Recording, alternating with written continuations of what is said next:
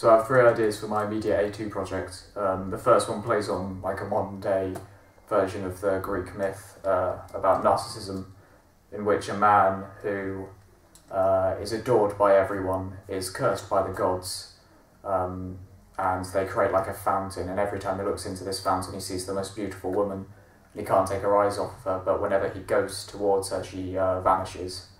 And he becomes so obsessed with finding this beautiful woman that he stops eating and drinking and eventually dies, because he's so obsessed. I took that and did a similar thing in which there's this really an outcast at a secondary school. He's jealous of the really popular kid, so he wishes one night that he can get all this attention.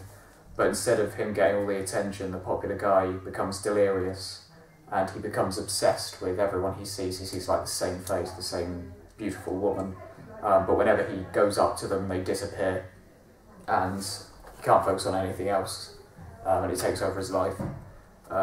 Coming off of that, a similar kind of idea, but the nerdy guy becomes obsessed with power and he wishes that he's loved like the other guy, and he eventually becomes insane and mad with power.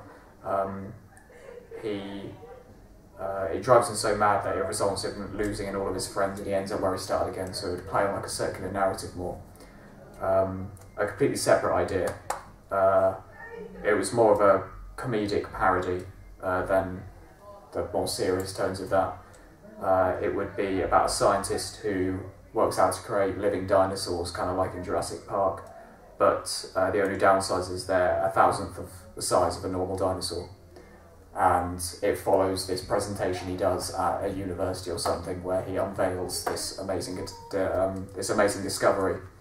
But eventually some ants get to his dinosaurs and eat them alive, resulting in him being very sad, I guess. The third idea was going to be based off the footage I recorded when I was in Kenya over the summer, and it would focus on a couple of the children in the orphanage I was working at. It would focus on one kid called Stephanie, who mum and dad both died when they were living in the slums, and the orphanage I was working at found them at a baby home who would nurture them back up to health, but before they were up,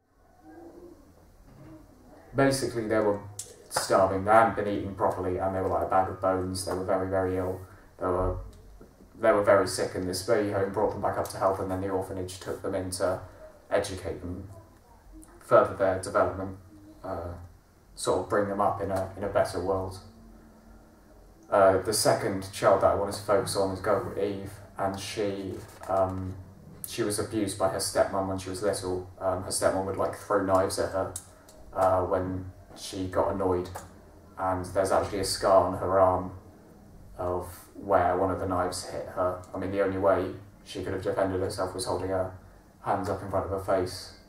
But it would focus on these two examples and question, after seeing all of that, because it was like a Christian organisation I went with my church, it would focus on whether after seeing all of these terrible things I can still thoroughly believe that there is a God. Yeah, and it would go pretty deep into that kind of religious aspect, I guess. So yeah.